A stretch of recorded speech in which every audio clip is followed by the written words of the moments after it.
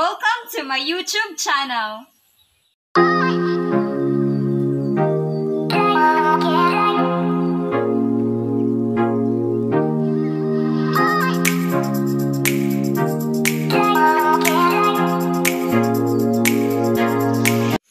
So guys, today we are going to learn something. We are going to identify the positive and negative effect of computer and what makes computer as a powerful tool. So now, we are going to watch what makes computer as a powerful tool. So, here it is.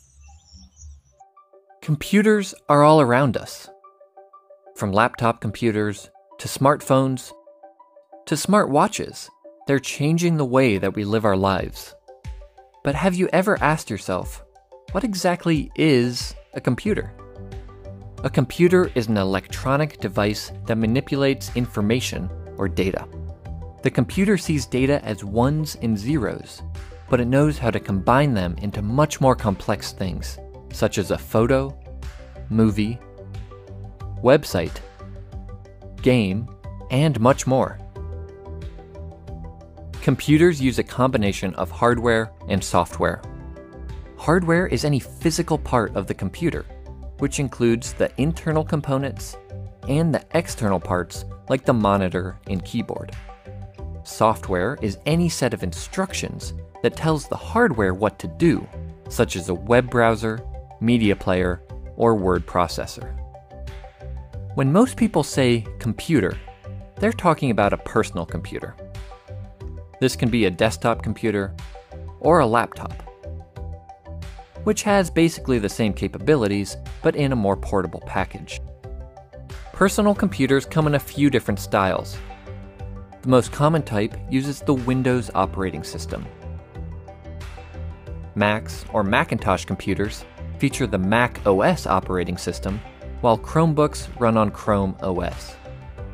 Smartphones and other mobile devices mostly use the iOS or Android operating systems. We'll talk more about operating systems in a later video. Computers come in many other shapes and sizes. TVs, game consoles, and even appliances like refrigerators can have built-in computers, although they may not do everything a desktop or a laptop can. There's another type of computer that plays an important role in our lives: servers. A server sends information to other computers on a network. In fact, every time you use the internet, web servers deliver the web pages that you want to see to your computer. Servers are also used in many offices to store and share files. As you can see, there are many types of computers out there, and each one plays a part in our modern world. So after watching the video, we will proceed to the positive effect of computer.